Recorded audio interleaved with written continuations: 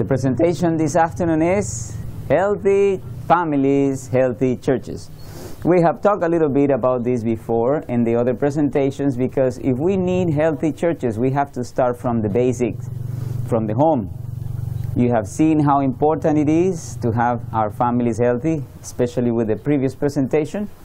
As a matter of fact, the presentation that I did this morning, What Does God Think? It's approximately 200 slides, so we will not be able to cover it in this camp meeting because it was not the focus. It's just like a beginning of it. But I encourage you, if you have the opportunity to get the presentation, you can go through it yourself with your family and enjoy more blessings with it. But we will continue it, so hopefully we can gather more information on the Sabbath day. So don't miss the continuation of What Does God Think? So now, talking about the healthy families and the healthy churches, we go to 1 Thessalonians 5:23.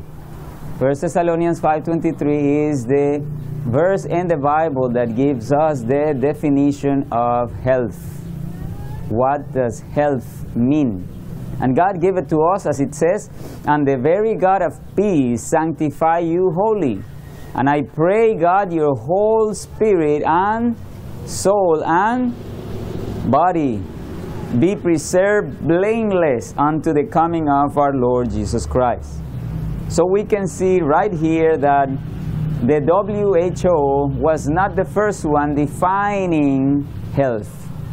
Since 1946, in the medical field, we know that the definition of health is the complete equivalent of the three areas of the human being working together as a unity. And God had given it to us. Now, in this case, for the healthy families, healthy churches, I want to make it as realistic also as my other presentation. So I'm going to present to you the problem. And I have been using in some of the problems, actually the Word of God, to present to us the problems that we have in our society, in our families, and in our churches today. So let's see the first one. The problem is this. Let's see it. Reverence is greatly needed in the youth of this age. I am alarmed as I see children and youth of religious parents so heedless of the order and propriety that should be observed in the house of God. Now, this is God's word. He is presenting to us the problem we have in our church today. God is not talking about the heathen people. You see that? He's talking about the church. Why? Because he says the problem is where? In our church. It says there, in the house of God. He's talking about us as Seventh-day Adventists. He's not dealing with the heathen people in this paragraph. This is the problem that we have, and it's God Himself telling us what the problem is. The question is, where is the solution? And what is the solution? While God's servants are presenting the words of life, the people, some will be what? Reading. Anything wrong with reading the Bible when someone is preaching? Not really. But yes, if you are going to be reading something that is not related to what the preacher is saying, not really focusing in the reading that the preacher is presenting, that is rude. Some people may say, oh, now with the technology I have my phone, so I have my Bible here, but then in the mind, Satan puts an idea. Oh, go to the internet and go this definition. Okay, you go to the internet and half an hour and the service is not working. You spend 30 minutes looking for it and you didn't find it. You see, the enemy can use anything to divert our minds, and what is the problem? The problem is this. God is not the one that is hurt. You see what the point is? The one that is get the damage is who? Ourselves. Does God need to be in worship time? Does He need it? Does He need to be in church? Does God need to be in church? Does He need to be reverenced in church? The one that needs all these things is us. Yet, the ones that will have the problem is us. So we have to see what the problem is in our hearts first, so we can recognize it first. If we cannot recognize the need that we have, how can we ask for forgiveness of sin?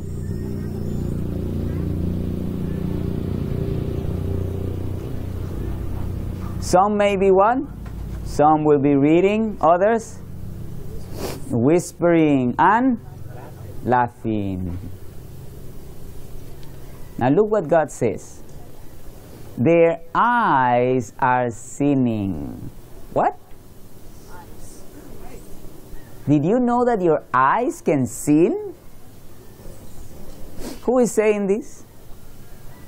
God. If God says that our eyes may sin, who am I to say against them? And then if God is saying that our eyes may sin, the next question I have to have in my heart is, Lord, have I been sinning with my eyes in your house? Would you like to have in your record book in heaven that you were sinning today with your eyes? What will that mean for me? If in heaven there is a sin said in the book register, Kilman Butet sinned today in Iloilo by in the presentation with his eyes. What does that mean? That means I will be blotted out from the book of heaven if I will not ask for forgiveness of that sin. Clear? Is it clear? It's a question. How many of us are sinning and we don't know it? Now remember, God will not charge you for that if you don't know it. But there's one thing that should be clear for us. God cannot. Something that God cannot do. God cannot take away consequences of our sins. Is that clear? I will give you an example. I have a doctor, let's say, a friend of mine, and he is in the medical field, he is doing medical missionary work. But he has a problem. He thinks he can continue his lifestyle of, let's say, eating a lot of fat. And he's vegetarian, so it's not a problem. Now, how many of you know that eating a lot of fat is bad? Many of you. But let's say that my colleague, he thinks it's okay. And he keeps doing it. Now, let me ask you a question. Does God charge him if he believes and he thinks, according to his knowledge, that what he's doing is right? Will he be charged for what he's doing? In his innocence and his sincerity, he may not be charged for a sin. Question. Do you think God is going to save him from a heart attack? No way. God cannot do that. So the point is here. Is it good then to be sinning because it doesn't matter, God is not charging me for that? No. The consequences that I have for my sins will be there no matter what. So what's better? Keep sinning and have consequences? Or is it better not to have the consequences and honor God with what we do? Which is better? Which one do we want for our lives? You see the point now? So now let's keep reading. It says, their eyes are sinning by what? Diverting the what? The attention of those around them. I'll give you the example so you can see directly how this applies.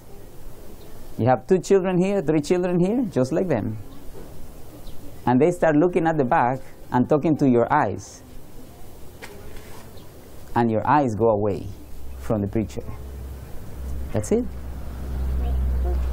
We have to be careful, brothers and sisters. This is God speaking. This is not me. We play with the things that we do, and we think it's nothing. Sometimes we don't understand the seriousness of the problem that we have. And we have to grow that because we are not children anymore. Big people especially. Children don't know what they are doing. But we do. And we have to be serious. If God said, do not touch the fruit of this tree that is here, what's wrong with eating that fruit? Do you think the fruit that was in the Garden of Eden was poisonous? Do you think that fruit has something wrong in it? Cancer or something like that? No. It says that it was pleasing to the eye. It was even tasty. What was the problem?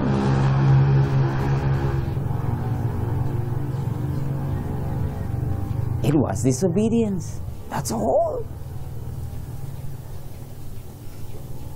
So, what is it wrong with just looking and not paying attention to the Word of God when someone is preaching? What is it wrong with that? Is there anything wrong with laughing and whispering and reading?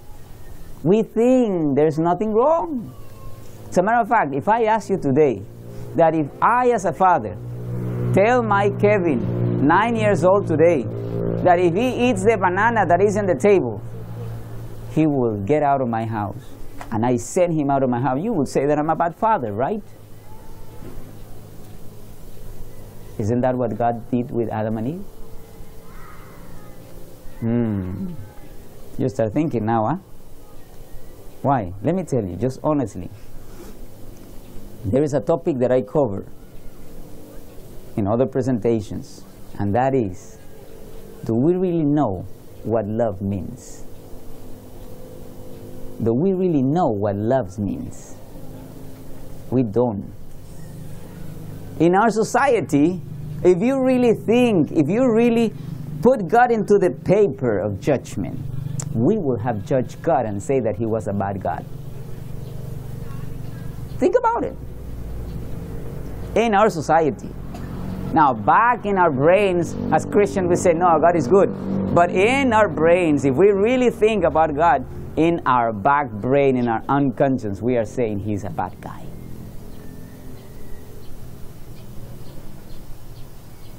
Study that topic, and you will find why I'm saying that. You have to be careful. He says there, children, and you should never, what? This habit, if allowed to remain unchecked, will grow and influence others. Children and youth should never feel that it is something to be proud of to be indifferent and careless in meetings where God is worshipped. God sees every irreverent thought or action, and it is registered in the book of heaven. He says, I know thy works. Nothing is hid from His all-searching eye. If you have formed in any degree the habit of inattention and indifference in the house of God, exercise the powers you have to correct it and show that you have self-respect. Practice reverence until it becomes a part of yourself. Now let's take it apart.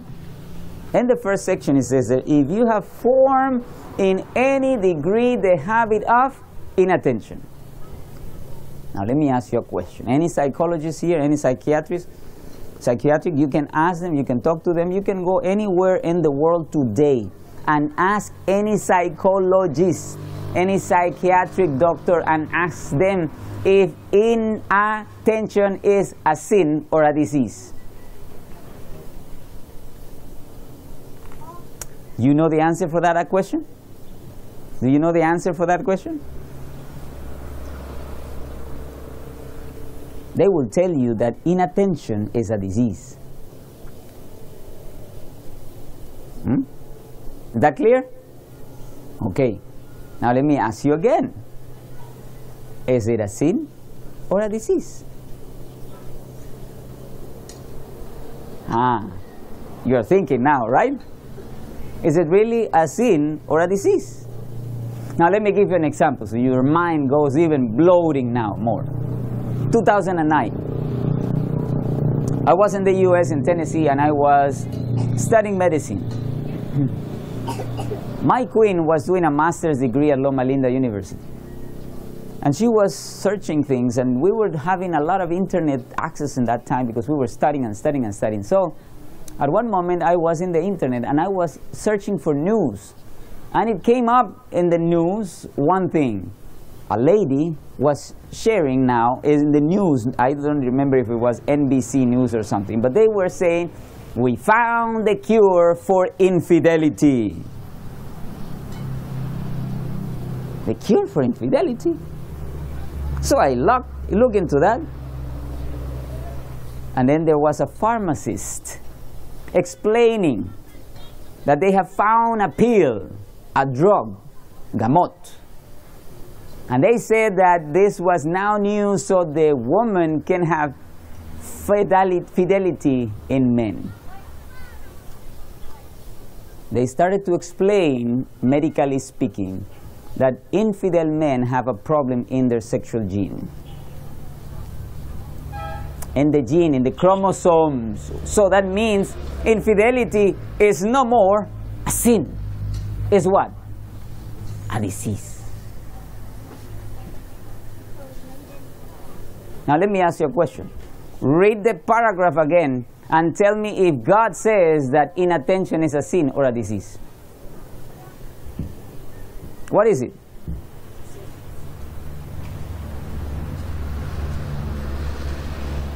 Now let me ask you a question, so you start thinking a little more. What about our children having Ritalin and many other drugs today to take because they have the disease ADHD? They cannot pay attention in church. Are you thinking now a little more? Is it really a disease then? Or a sin? What does God says? If you have formed in at any degree the habit. What is a habit? Something you repeat and becomes your character. If God is saying that inattention is a problem in your character, is it really a disease? You're thinking now with your children? You see how tricky Satan has been trying to deceive us with this little fruit. He has many fruits. The Garden of Eden is not new. Has been always the same. He always have a fruit that God said, don't touch it. Don't go that way. Don't believe that lie. But Satan says, no, wait, I'll tell you this way. So you understand it in a different light. Then when you understand it in a different light and you see that, yeah, that's knowledge, that's science.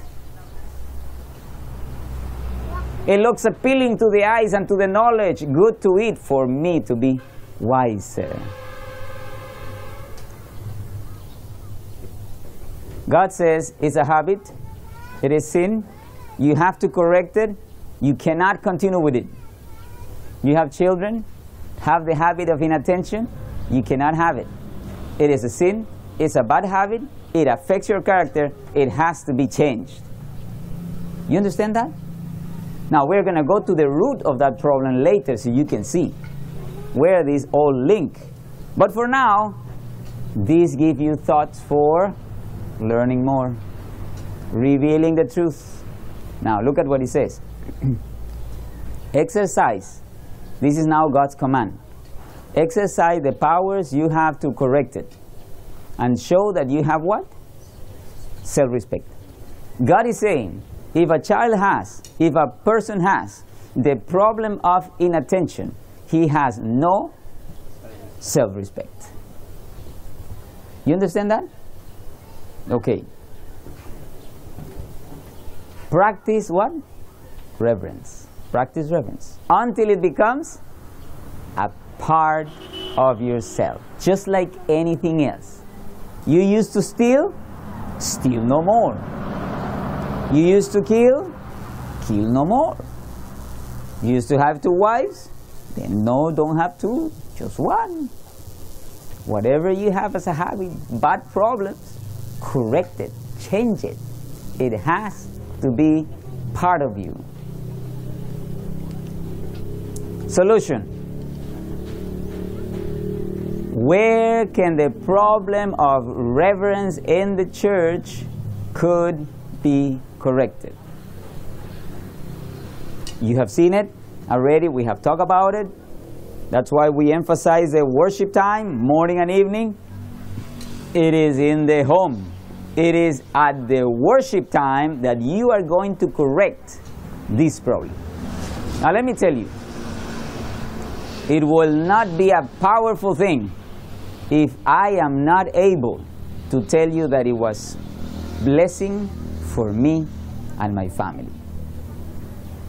The reason the Word of God, it's powerful and can influence others and can be a change for other people, is that people can see your good works and glorify your Father which is in heaven. Meaning, you can see that it's effective. Now, I always tell this to my audience because it's clear and real. Kevin, Kayla, and Carmiel, and even my wife. If you see that Kevin comes and he's polite and he do good things to you, and he gives you the chair and he sits reverent and he do this and he do that, never think that is because of me. Whenever I see my Kevin saying, for example, one day we were in the worship time and I was reading the Bible, and when I finished reading the Bible, because it was, I think it was 3 John, one chapter, very short, we finished, and I said, Amen, and he was staring at me saying, just looking at me. And when I saw him, I said, Kevin, what's wrong? And he was staring at me and he said, Daddy, is that all? And I said, yes, I finished. This is a short chapter. We finished worship. We are going to pray now. And he said, Daddy, would you read more for me? If you see that in your child, desiring to have the Bible, the Word of God, to hear it, you think that's for me, because of me? No, I say, praise God. That's the Holy Spirit working in my son's child. That's not because of me. Now, let me be honest and clear.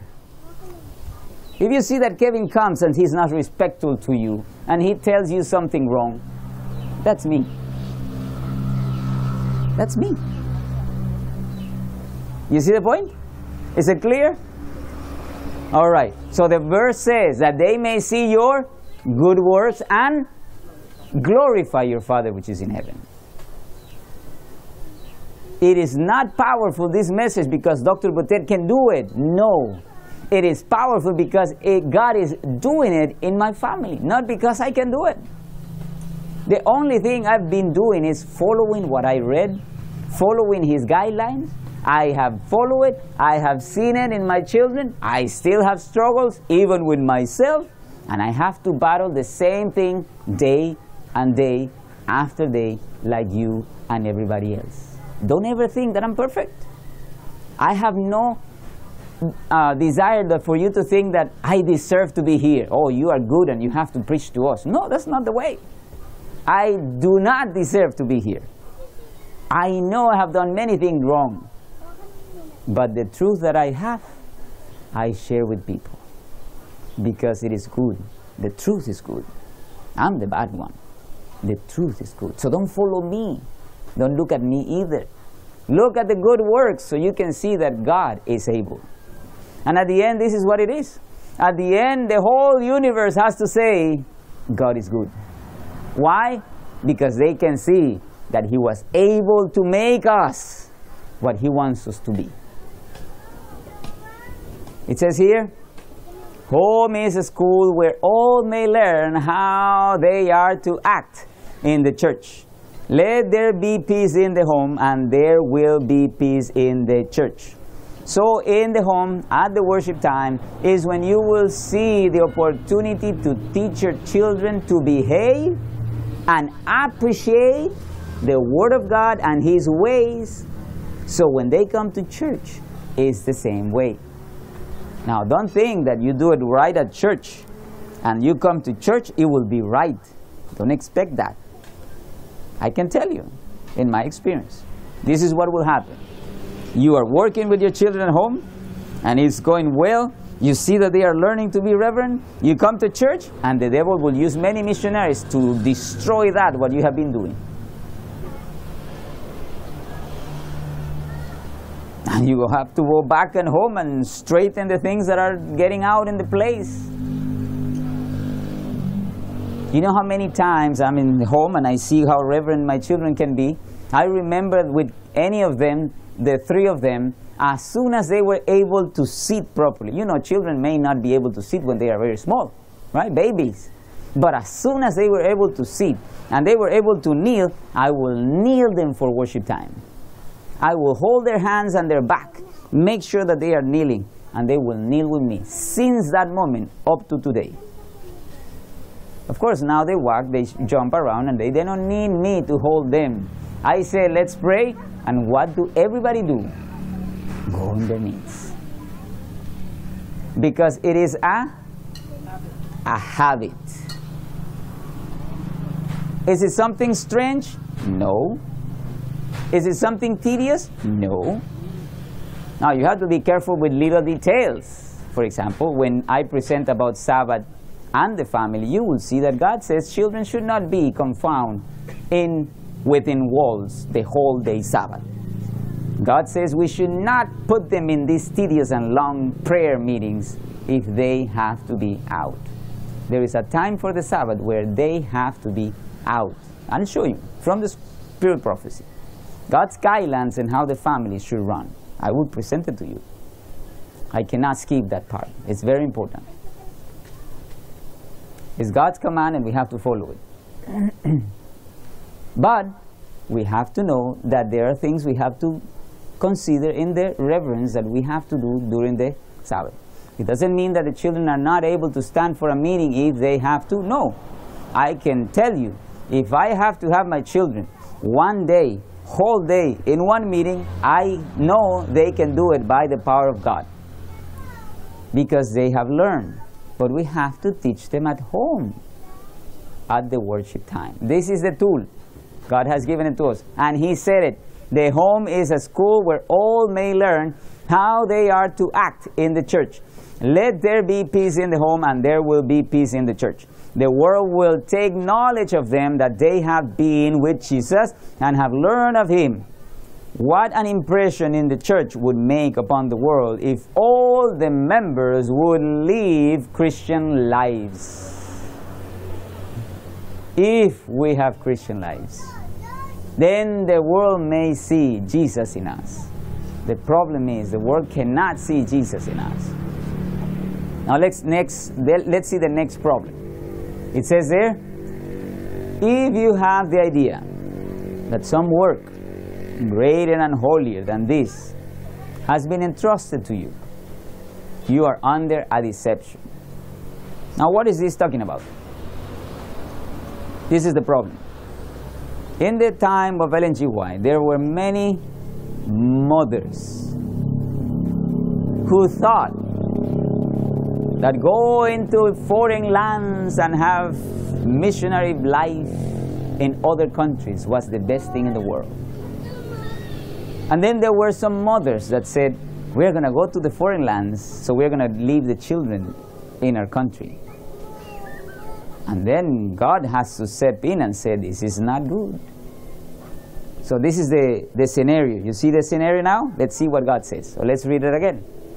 If you have the idea that some work greater and holier than this has been entrusted to you, you are under a deception. Under what? Deception. What is a deception? Okay. Is it clear now what we have as a picture? If not, let's keep reading. In neglecting your husband and children for what you suppose to be what? Religious duties. Look what God is saying. Religious duties. He's not talking about going to this corner of the city and do other things. He's talking about women doing what? Religious duties. What else? Either to attend meetings or to work for others. To give Bible readings. Or to have messages for others. You are going directly contrary to the words of inspiration in the instruction of Paul to Titus.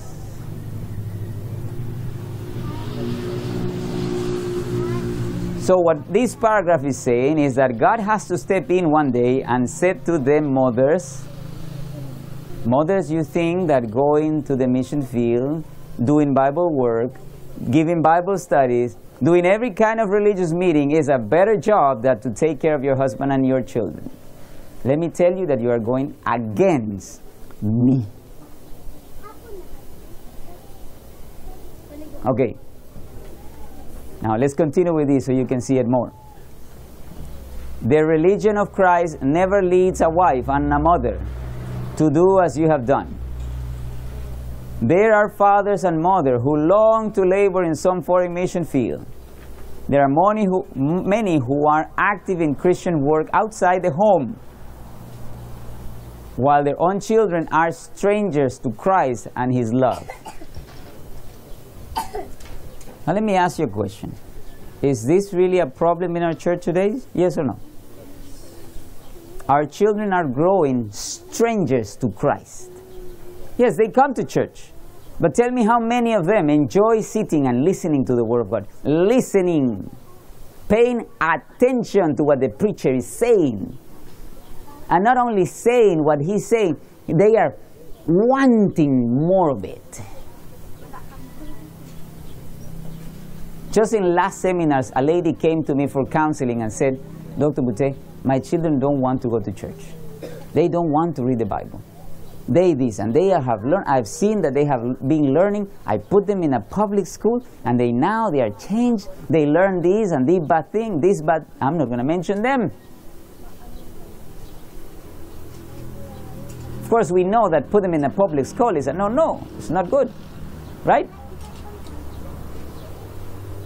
But this is the reality of our churches, of our world. This is the reality. Children don't. How many of you have heard a child saying, you look at them in the church and you see them looking at the preacher, paying attention. And then the preacher says, for example, and the word uncle. And he says, Daddy, what's uncle? I don't understand what the preacher is saying. I want to know. How many of you have heard that? Have you seen children doing that? Paying attention to the preacher, say, tell me, Daddy, tell me, explain to me, I want to know.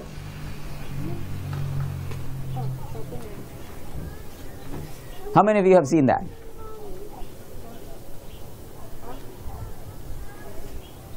Is that what you want for your children? Do you want your children to desire more of the Word of God? Do you want your children to pay attention to the Word of God and say, give me more?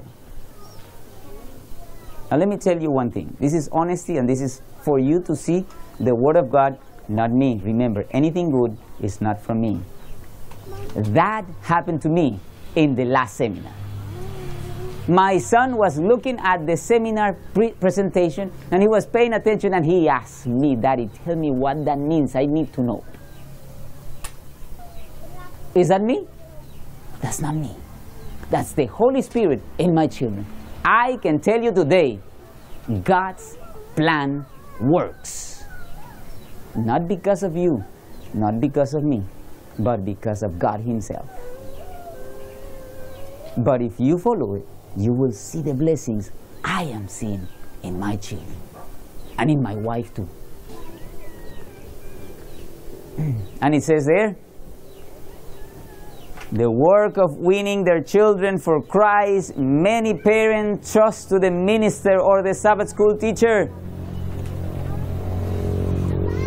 A person may ask,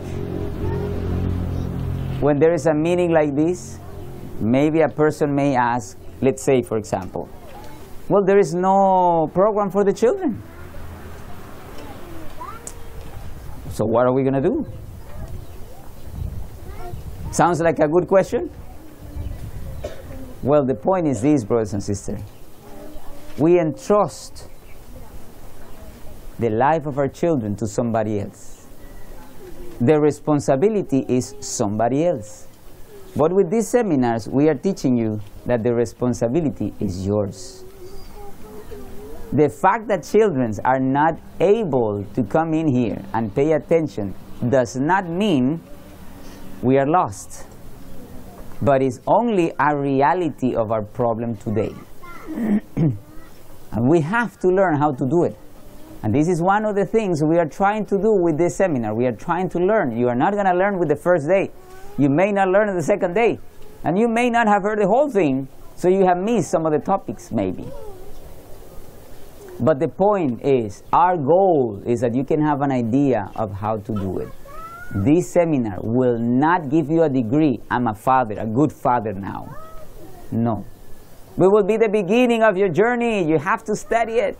I told you when we were at UG Pines and Sister Teresa came, did I tell you? Maybe I skipped it. No, I didn't tell you. I told the other group, I think, the other seminar. But when we were at UG Pines, one day we had the material that she has, and then we thought about the 10 principles of true education. It's a whole series. It's a book. The 10 principles of true education is a file. It's a folder.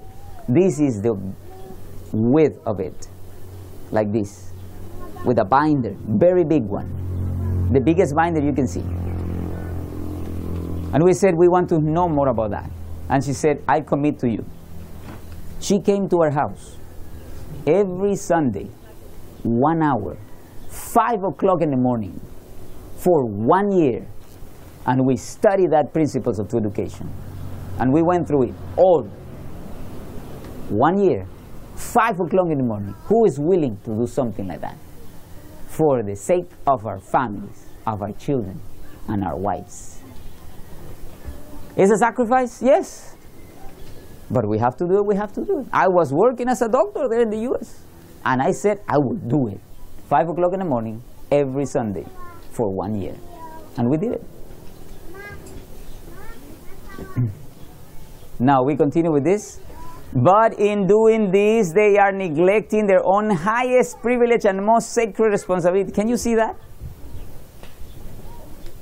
We are the one who have to have the control of our children to have them with us any meeting, not somebody else.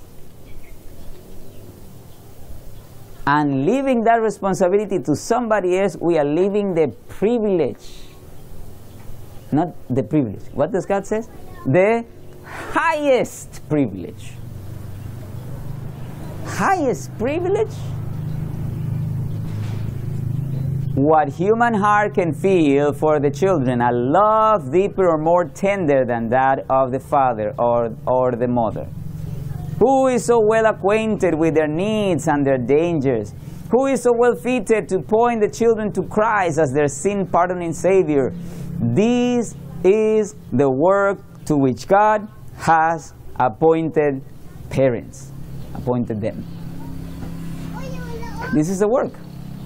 Now, yes, you have not seen that we have any program for children, because if we do so, we will be telling you that it's okay to leave the responsibility to somebody else. Now, I'm not saying that if you have Sabbath school with children and so on, there may be something wrong with it. There may be something wrong with it, yet I will see, because I need to check everything my children are going to be. I never leave my children in the school by themselves. Be honest with you, I was in the U.S. One day I went with my children to the school, the Sabbath school, and guess what? They served merienda to them. I took them out. I teach my children that eating in between meals is wrong. And they have to ask for forgiveness of sin in the evening, because they know God is displeased for that, and they will be considered sinners if they do it, because they know it really well. I teach them physiology, and they know why it's damaging to our body. They know the truth. If they do it, it's sin. And I have to ask them in the evening if they did, because they have to ask for forgiveness. And I come to Sabbath school, and they give them merienda. If I would not have been there, they would have eaten it, and I would have maybe not known. Nobody can relieve you of your God-given responsibility. No one.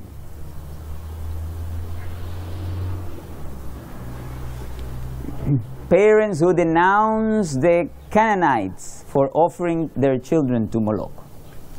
You remember the old Israel when they used to burn their children to Moloch? You remember that story? Well, let me tell you that that story repeats itself day after day to day. How? Do you want to know? Let's read it.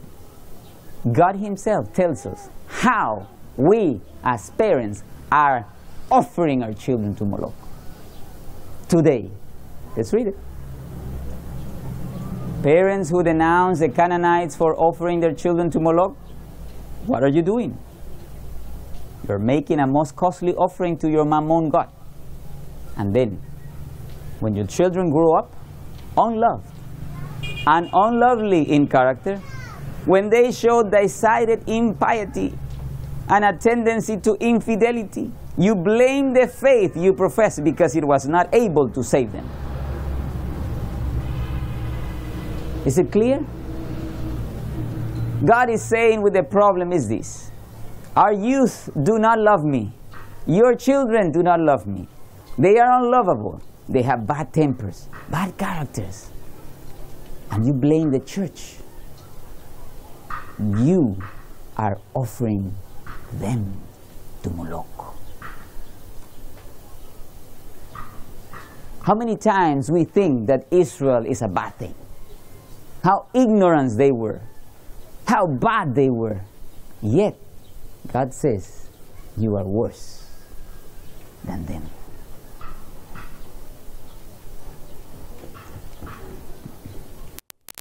You are reaping that which you have sown, the result of your selfish love of the world.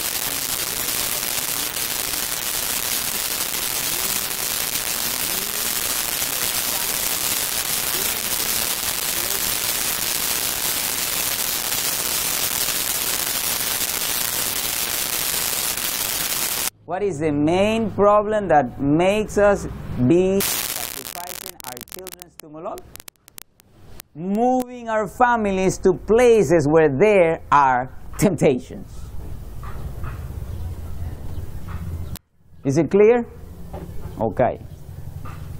You move your families into places of temptation, and the ark of God, your glory and defense, you did not consider essential, and the Lord has not worked a miracle to deliver your children from temptation. Can you see the importance of this paragraph, brothers and sisters?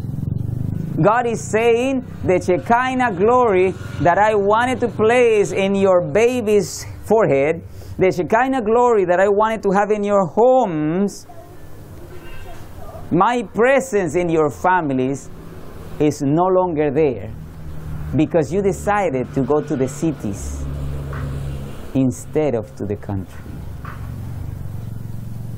Can you see that? Please study and consider these things, because in some of our homes we don't have God. If we ever put our children in places where there are temptations, we are sacrificing them to Moloch. That's why I told you I cannot leave my children alone. No way. That's my greatest responsibility. That's my greatest mission field. My children. Solution. 1 Timothy 2:15. Notwithstanding, she shall be saved in childbearing, if they continue in faith and charity and holiness with sobriety. Then God says, if Christian mothers will present to society children with integrity of character, with firm principles and sound morals, they will have performed the most important of all missionary labor. Which is the greatest mission field God has for us? Mothers. Mothers that can present children with the character of Jesus. Their children, thoroughly educated to take their places in society, are the greatest evidence of Christianity that can be given to the world. Now let me pause for a minute here. What is Satan telling the world and the universe? We cannot be like Jesus.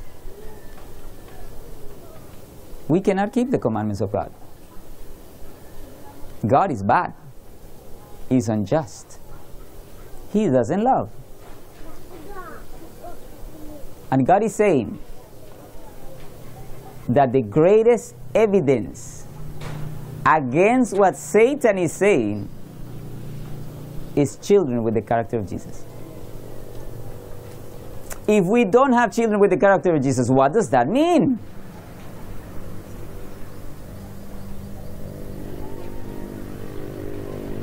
We are not participating in this battle, proving that God is able. There is no way God can be in judgment today in front of the whole universe and can say, He's just. Why? Because the greatest evidence of Christianity is a well-ordered, well-disciplined family. Do we have it?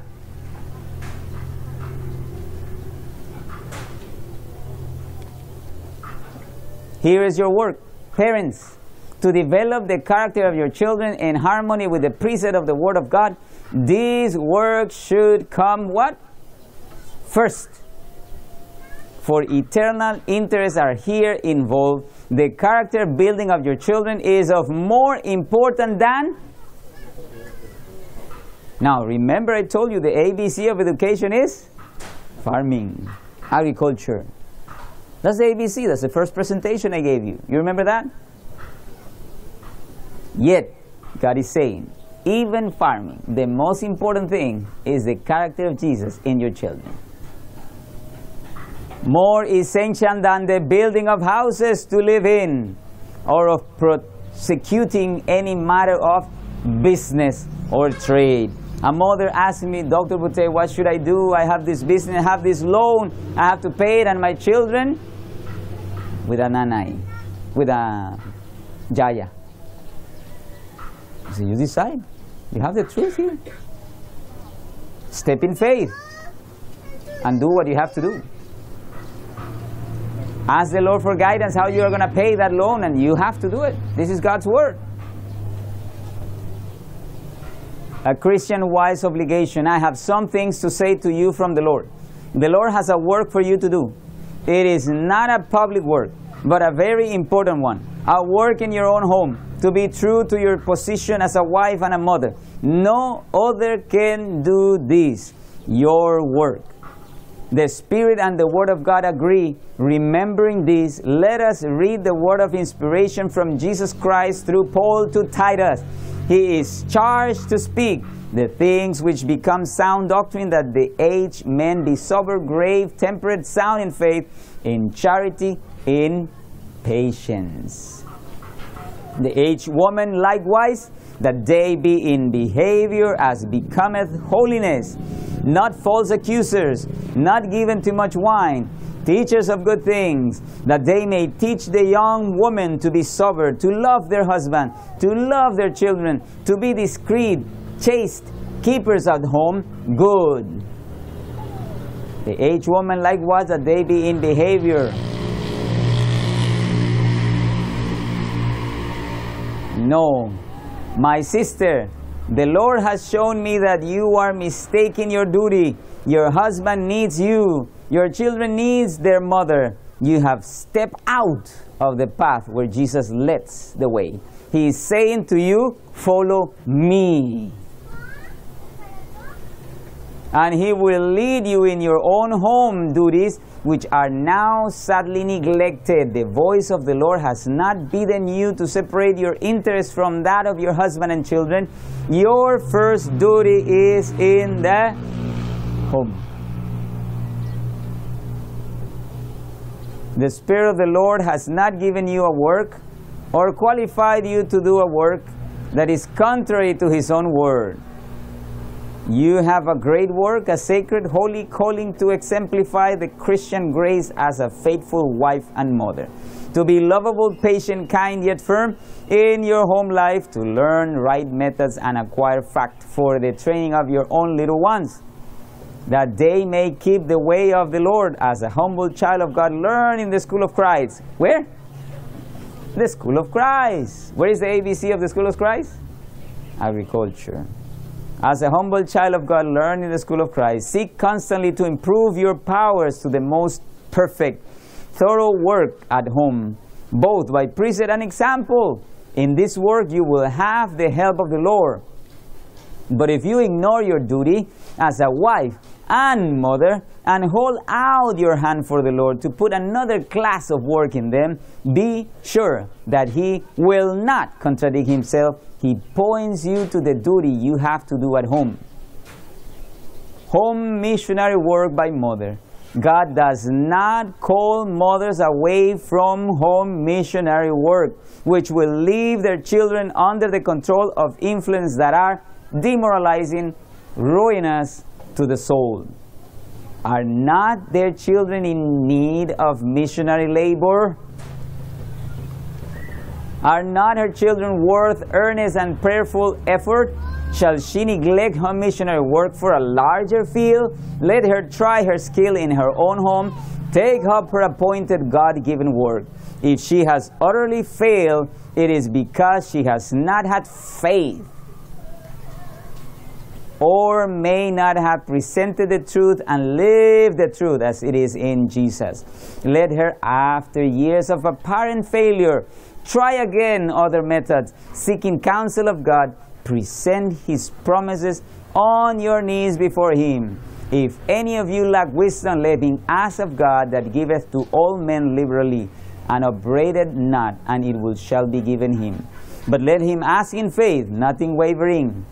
The husband in the open missionary field may receive the honors of men, while the home toiler may receive no earthly credit for her labor. But if she works for the best interest of her family, seeking to fashion their character after the divine model, the recording angel writes her name as one of the greatest missionaries in the world. Who is the greatest missionary in this world? The mothers.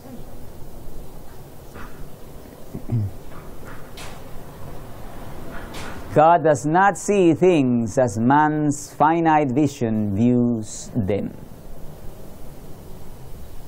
So the problem was the deception of mothers.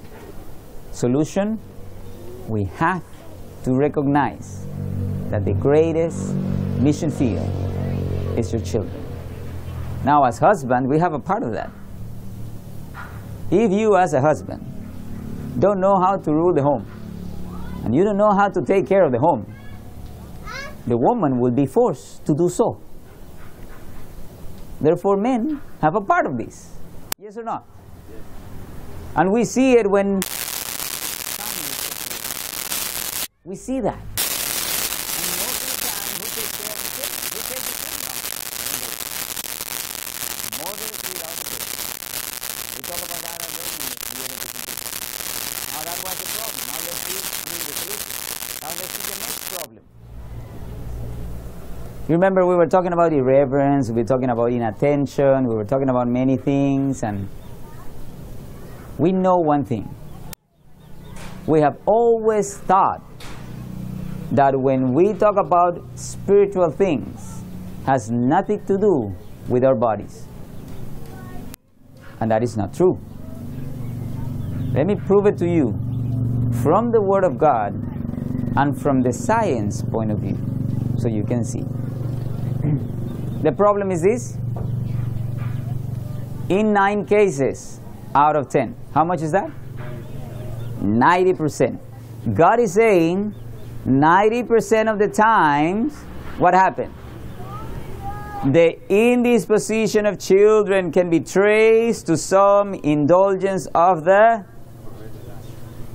what? Perverted appetite. How many times? 90% of the time. So you're telling me with the Word of God that in our world, the problem that we are seeing in the indisposition of children, what is indisposition? What is indisposition? Huh? No, talking about indisposition will be this. Indisposition will be this. Just to see an example, you can see it practically. You said to your child, for example, to my Kevin, Kevin, would you go and wash the dishes? And he does this. Is that a good disposition? It's an indisposition. When they are in church, are they reverent? They are irreverent. Is that good disposition? No, that's indisposition. You ask the children, respect the adults, talk to them.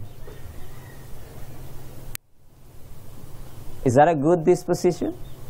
That's indisposition. 90% of the time, the indisposition of children, the negativity, the wrong things, the disobedience, the whole problem is because of what? The perverted appetite. Do we need a change on that?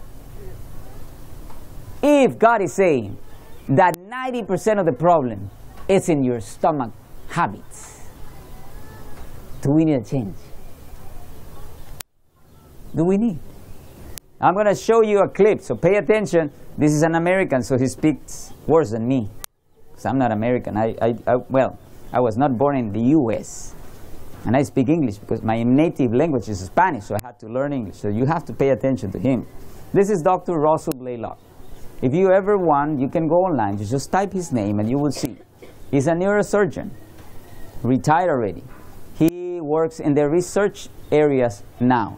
But he used to be one of the greatest neurosurgeons in the U.S. when he used to do surgeries. He had a problem. He lost his father and his mother from Parkinson's disease.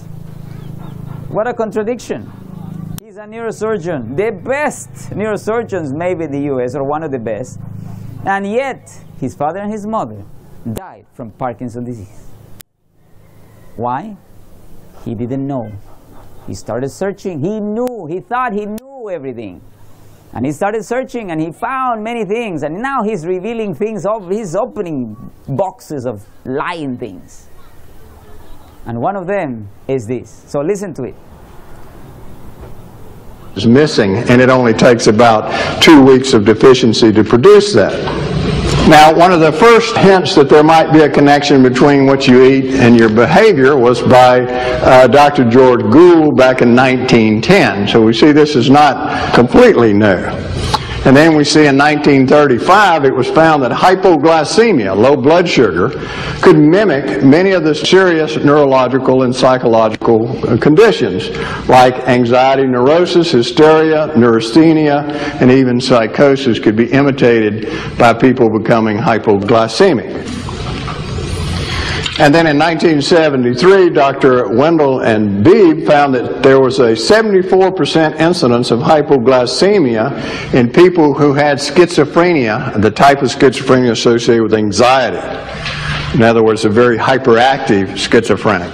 Almost 3/4 of them, or 3/4 of them, were hypoglycemic. And we'll see what that does. And we're seeing a strong connection between sugar metabolism, carbohydrate metabolism in the brain, and various psychological conditions. For instance, they found 60% of the members of families that have hyperactive children either have diabetes, obesity, alcoholism, all three, which are all sugar consumption problems. So there's a very strong correlation there in hyperactivity in children. More research indicated that 75% of all prisoners were hyperactive as children. So it's taking it back all the way to this childhood that was programming that child for criminal behavior later in their life. Now, why would sugar have such a profound influence on brain function and psychological function? Well, when the sugar is in excess, it produces excess release of insulin. When insulin is released, you get hypoglycemia if it's excessive. That is, the blood sugar falls. When the blood sugar falls, it does two things. One, your body is trying to get that blood sugar back up because it needs that sugar for its energy metabolism. So it stimulates the adrenal gland to release two hormones. These are called epinephrine and norepinephrine. These are the hormones that make you jittery and nervous when your blood sugar falls. So these hormones are stimulating the brain to increase activity. Also, when the brain becomes hypoglycemic, it releases one of its neurotransmitters called glutamate. Glutamate is the primary neurotransmitter for excitability. So it is the primary thing that turns the brain's activity into high gear.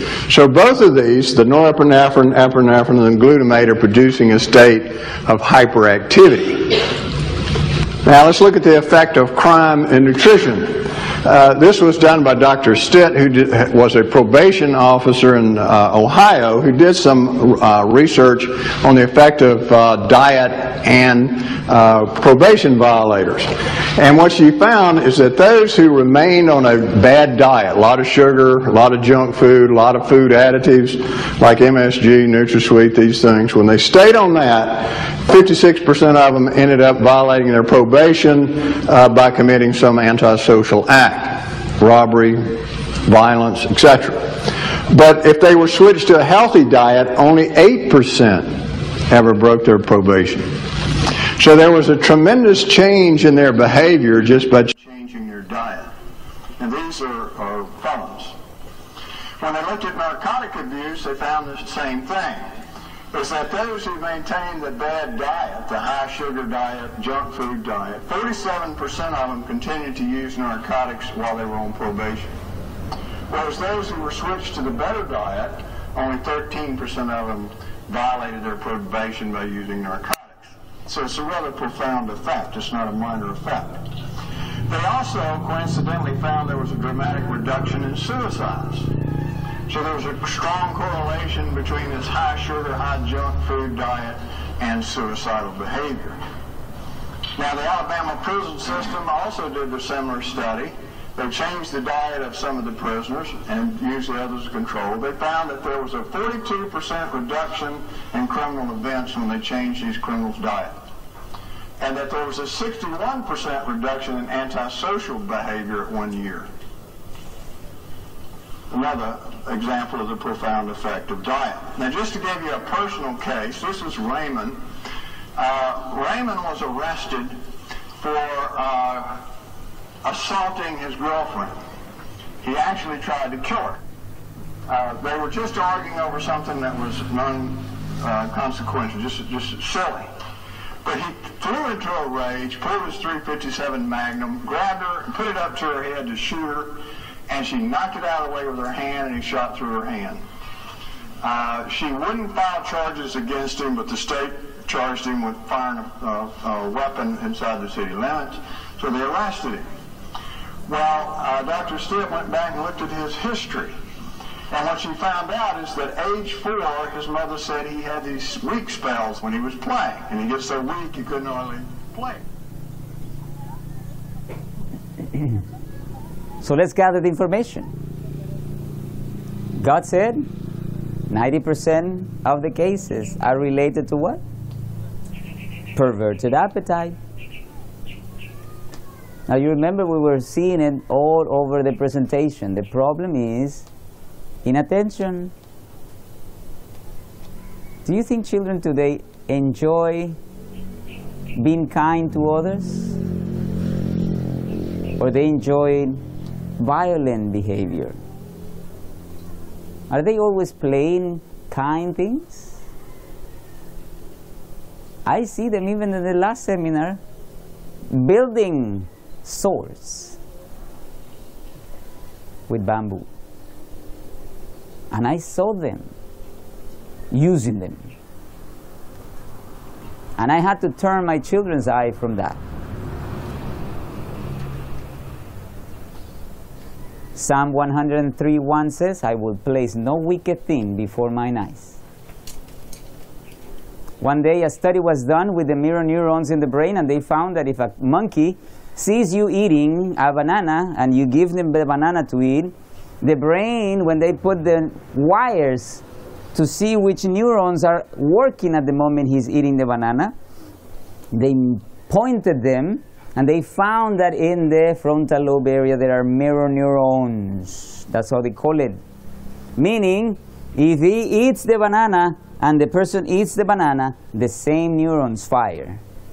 And they did the study giving the banana to the person and putting the monkey not eating banana, just watching the person eat the banana, and the same neurons in the monkey were firing even though he was not eating the banana. What does that mean? This is what we call vicarious mental participation. You are inside of that act even though you did not do it.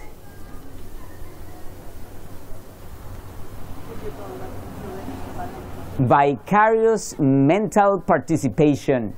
If you ever sit wanting to see what is going on and is bad, you are inside of it. Any event that has an emotion linked to it, and almost everything has an emotion linked to it, if you see it, you are chargeable of that event.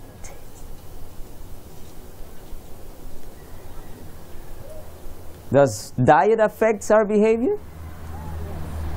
Which was the item of food they were talking about? The main one. Sugar.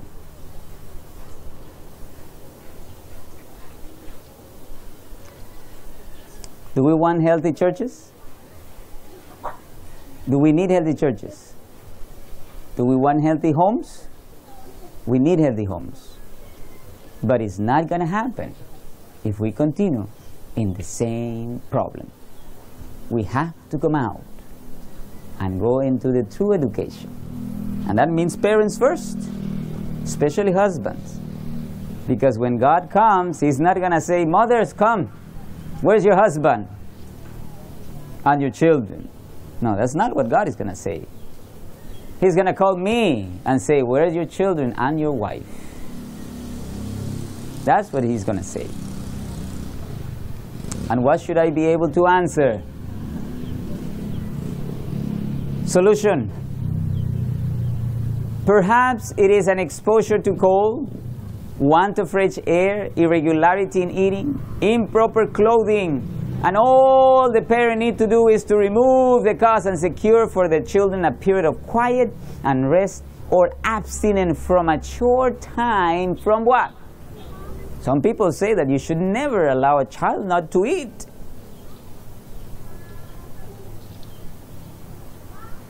What is God saying? If it's needed, I'm not saying now put your children to fast and don't give them food. But if it's needed for a period, you have to do it. Needs to be done, you can do it. Now you have to know how to do it. You have to learn. As parents, we have to know how to handle that. Because God is not saying kill your children or damage your children. He's saying use that because it needs to be done. And we'll cover a little more of that in the next part of the presentation. What does God think? Hopefully on Sabbath we will cover that. This is it. We have a need. We need to do it.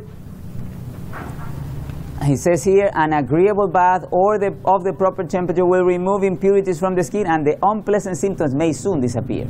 There are many solutions. God has a solution for our problems. We have seen some. We cannot cover them all in this presentation, but at least you have an opening of eyes.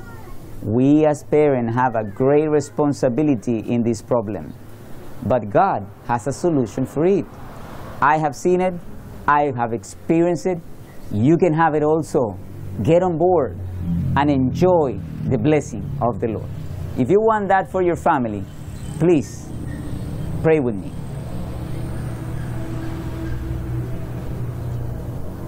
Heavenly Father, we have touched only a little bit of the need that we have as parents, especially husbands, fathers of the home, to keep our families healthy, our churches healthy, that we may be elders that can lead the churches in the proper way. Lord, guide us, help us with your Holy Spirit, that we may see the need and see the solution and apply it in our home, that our homes may be the greatest evidence that you are able to change, to make us holy. In Jesus' name we pray. Amen.